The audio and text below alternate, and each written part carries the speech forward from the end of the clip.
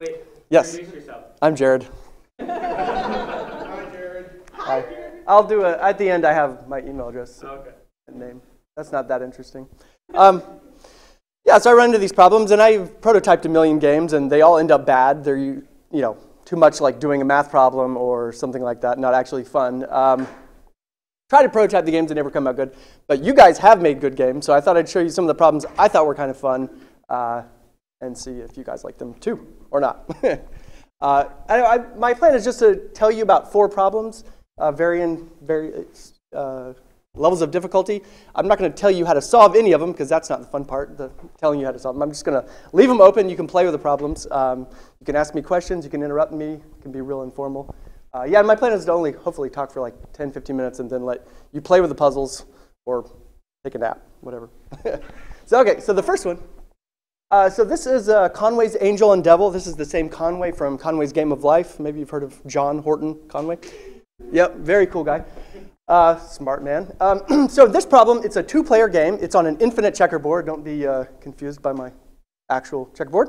It takes place between an angel and a devil. The angel is actually physically located on the board. The devil is, somewhere else in Hades or something. So on the angel's turn, we're going to start off with the weakest angel. The angel moves like a king in chess. So diagonals, up, down, left, right, 1 space.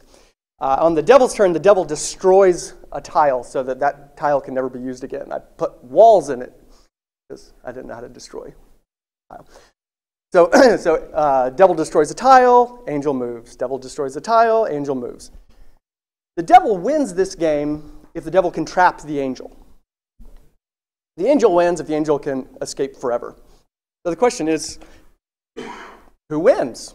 Quite a complicated problem, it turns out. Conway couldn't figure it out. He asked his friend, co-author Roguelikes, also a really smart man, he had any ideas. Roguelikes proved it for the case I just described, and call this the 1-powered angel. So then Conway says, okay, well, you solved it. Let's do another one. What if the angel can move 2 squares in any one direction? You can't go up and then diagonal, but 2 up, 2 diagonal. And with the destroyed squares, you can hop over them, but you can't land on a destroyed square. Does that make sense? So he said, okay, try that. Conway couldn't figure it out. Roguelikes couldn't figure it out. It's an extremely difficult problem. So Conway wanted to sweeten the pot. He offered, he obviously had some intuition. He thought that the angel, surely there's a big enough number so that the 1,000,000-powered angel can win this game. So he said, I'll give $100 to anyone who can prove that there's some angel that can win this.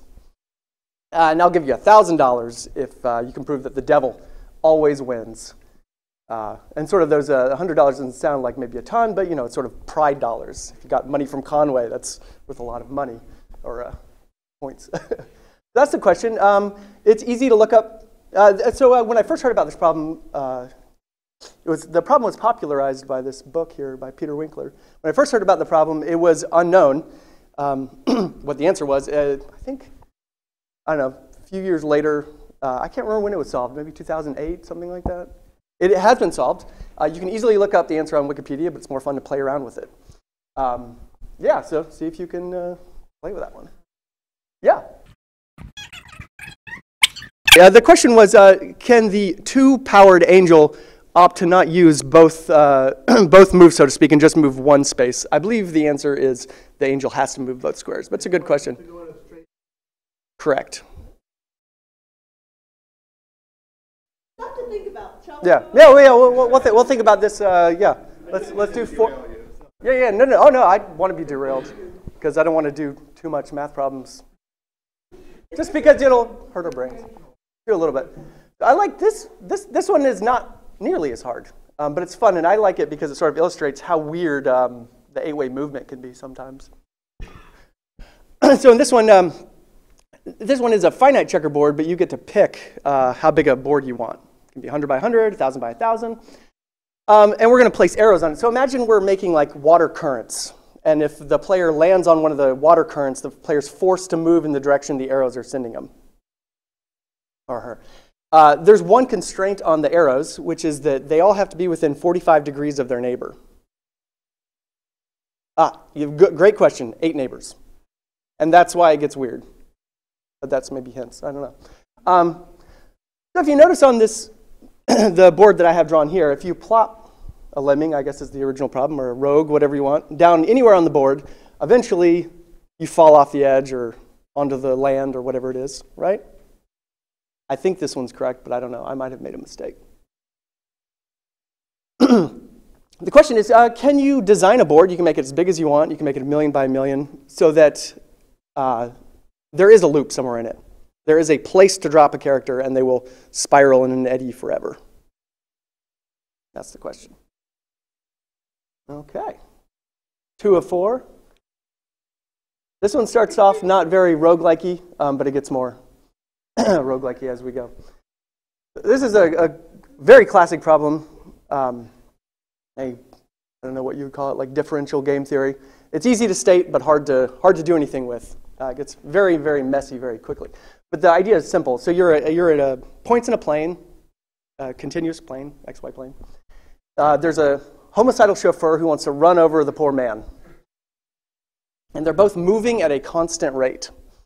The man, or the rogue, let's call it the rogue, has great maneuverability. Can move forward, backwards, as quickly as they want. The car sort of has a restricted turning radius of some kind.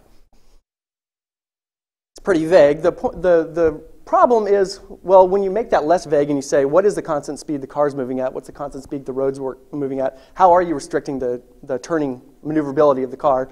Under what circumstances do you create a car that can win? And under what circumstances can you make a poor rogue that has to run for eternity from the homicidal chauffeur? Yeah, so this is a classic continuous problem. And I think there's a lot of good problems in sort of differential game theory that you can make discrete and turn into interesting problems that haven't been done. I don't think a lot of people have done this before. Before I show you the discrete version, I want to mention just that this does show up in one game, I think in a super cool way. Any of you guys like Star Control 1 and 2? Yeah, it's a great game. Any of you guys remember I guess I'm not a good fan, I can't remember how to pronounce that. Merhner. Do any of you remember that ship? There's this awesome ship where it had 2 modes and you could switch between the modes. One was faster, less maneuverable. The other one was way more maneuverable, but slower. And if you go to YouTube and watch some people use the ship, it's amazing. They must have intuitive ideas of differential equations in their head. I don't know what they do. They utilize it well. All right, so if you guys have heard of Martin Gardner, he wrote a column for, super influential guy. Wrote a column for Scientific. He did die a few years ago. Very sad, huge loss. Absolutely, yeah. All the big name mathematicians loved him and considered him, he was sort of self-taught man too. Very interesting guy. So he turned this problem into a discrete problem, and this is just one way you could do it. There's probably a million ways, but this is just sort of an instance, just give you an idea for how you could go about turning one of these games into something roguelike-y, something fun. He has you start with a 50 by 50 board. That's just big enough to contain all the interesting things. You could start off smaller or make it bigger if you want, whatever. The inspiration for this is sort of they're in downtown Manhattan, and there's all these one-way streets on a grid. That's sort of the intuition in the back of your head. They're going to take turns moving. The rogue, or the poor man, can move up, down, left, right, 1 square on the rogue's turn. The car has an associated direction. The car has to move in that direction, with the one exception that at the beginning of the car's turn, the car can optionally choose to turn right. So either 2 forward in the direction you're going, or turn right, then go 2 squares in your new direction. I think I mentioned everything. Oh yeah, the car captures the pedestrian if the car is within 1 square or on top of the rogue, including diagonals this time. That's everything. So the puzzle here is to find the 69 fatal positions where man can't get away. It's a fun problem. But like I said, there's a lot of other continuous problems I think would be fun to turn into discrete problems, maybe inspirational for roguelikes, I feel like. All right, last one. This one does not need to be on a checkerboard at all. I just did that for fun. It's a cute probability problem. Yeah, it's a 3-way duel. In roguelike fashion, they're going to take turns shooting at each other. Starts with the blue, then yellow, then red, then blue, then yellow, then red, then blue, then yellow, then red.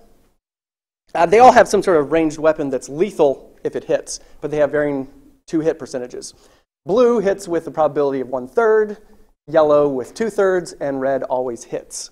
So the question here is, what is blue's optimal strategy? Fun little cute probability problem. And this sort of thing does show up in games, not with these numbers, but all the time. Yeah? I think they have no ties amongst themselves. But I don't think that shouldn't... Oh, I see. Yeah, because you might influence your decision if they shot and missed. Right. Well, they have to pick who to... What did I do? Oops. Who to attack. And you kind of said something that I was... There's a hint in in me not wanting to answer that question. I don't know if that makes sense. Is there a question? Yeah. So yeah, it's fun. And if you do blue, yellow's the next fun one to try. What should yellow do? Yeah, that's all I think I was going to talk about to give you guys some time to play with some of them. There are loads of other problems in these sort of veins. I made a lot of slides just because I kind of went crazy trying to think about fun problems. So there are tons of others, but I think I'm going to stop there and give you time to play with them. Yeah, let's use it as a break-in to play with the problems. I know Peter Winkler quite well, and he's sort of a guru for these things. And I've emailed him several times begging for me to help find more. Where do you get these problems? Try to pick his brain. I don't know. I've thought about trying to compile something like that. There's nothing out there that I know of. Yeah, they get less roguelike-y as they go, too. But anyway, that's me. If you guys come across problems, give them to me. Or if I made bad mistakes, let me know. Anyway, yeah, so let's talk about the angel problem.